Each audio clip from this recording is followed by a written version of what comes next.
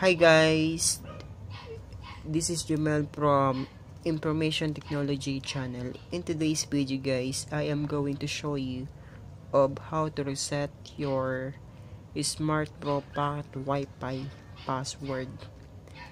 So this is very easy and quick guys. Just follow my simple instruction. So now let's get started. By the way guys, if you are a new viewer to this channel and if you haven't subscribed to this channel, please do not forget to subscribe and kindly click the bell icon to keep you updated on our latest videos. So now let's get started. The first step guys is just power on your SmartBro Pocket Wi-Fi.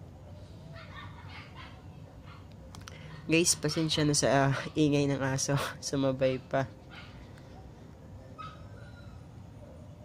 Guys, pag lumabas na guys yung ilaw dito sa bandang gilid, it means pwede mo na siyang i-reset. Just press the power button and then the WPS button.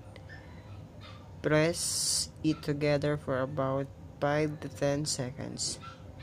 Press the power button and then the WPS button.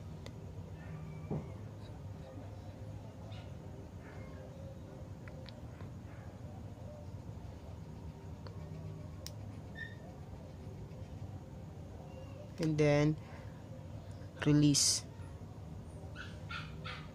Pag nawala guys yung ilaw, it means na-reset na ang iyong packet Wi-Fi.